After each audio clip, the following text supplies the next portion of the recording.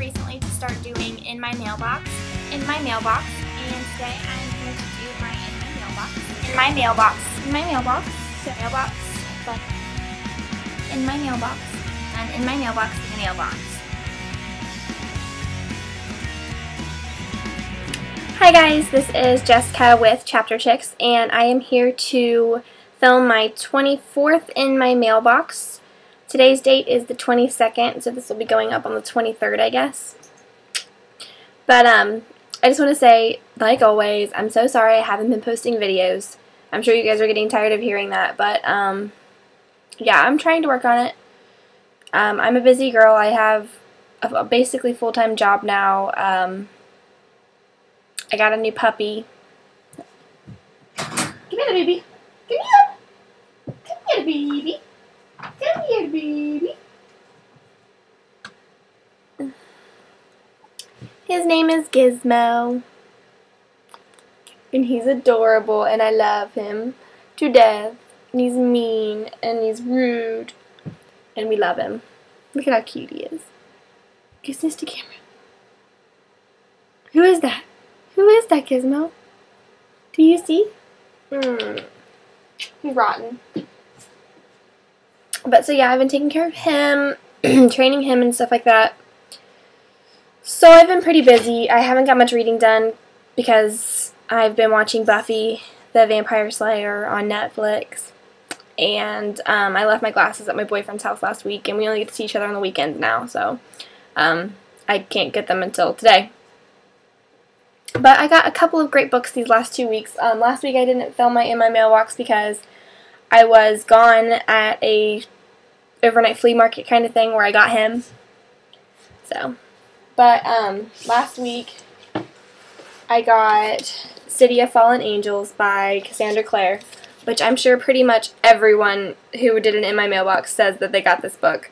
So it's not new. I don't really need to tell you what it's about. It's the 4th book in the Mortal Instruments series. That's all that really counts. And that is an awesome, awesome series.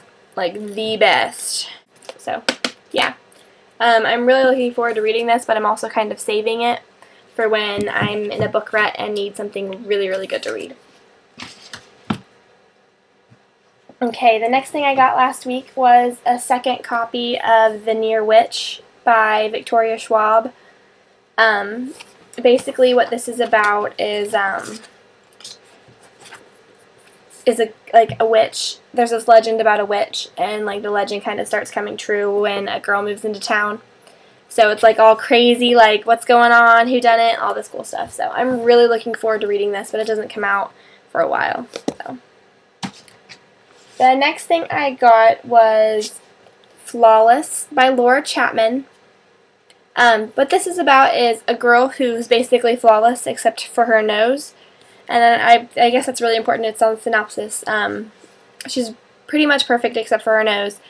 And she has like the best friend, the best life, and then a new boy comes into school. And her best friend both fall for this guy, but her best friend asks her to help snag the new guy for her best friend. So, and she agrees to it because, you know, it's her best friend and all, but then, like, she's like, oh, crap, what did I do? Because I like him, too. So, it looks really cute. I like the cover. She doesn't have a nose, which I guess is, she's flawless except for her nose. The next thing I got is Tempest Rising, and this is by Tracy Deebs. This is about a girl whose mother abandoned them when she was little, and then she finds out that her mother is a mermaid and Tempest is half mermaid. And I think it's her 17th birthday. She has to decide whether or not she wants to be a mermaid or whether or not she wants to be a person, like a human. So, yeah, that looks really good. It reminds me of the Disney movie, The 13th Year, but it's about a 17-year-old, and it sounds a lot different. Like, she likes this mermaid, or this paranormal guy, and there's, like, sea witches and all kinds of stuff. So, it looks crazy cool, and the cover is really pretty. She's got this really awesome tattoo, and like she's all scaly and stuff. And then just today I got a finished copy of Are You Going to Kiss Me Now? And this is by Sloan Tannen. And what this is about is a girl who is abandoned on a island with 5 celebrities.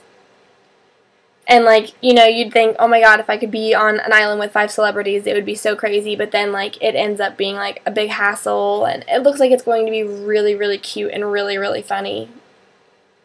It says it's kind of like a group therapy edition of Survivor. So, I really want to read this. It looks so cute. It smells good. So, yeah, I'll probably be picking this up really soon. But, yep, that is all I got in my mailbox this week. What did you guys get in yours?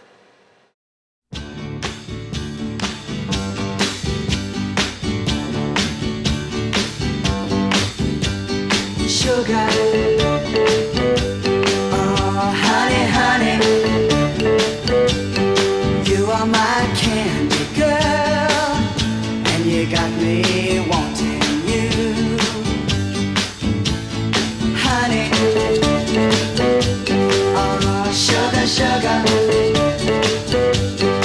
you are my candy girl, and you got me wanting you. I just can't believe the loveliness of loving you. I just can't believe it's true. I just can't believe the wonder of this feeling too. I just can't believe it's true. Ah, sugar, oh honey, honey, you are my candy girl, and you got me wanting you.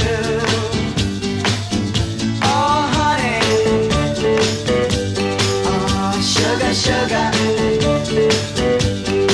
you are my candy girl, and you got me wanting you.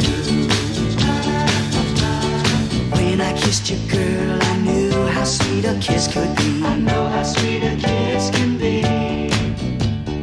Like the summer sunshine, pour your sweetness over me. Pour your sweetness over me.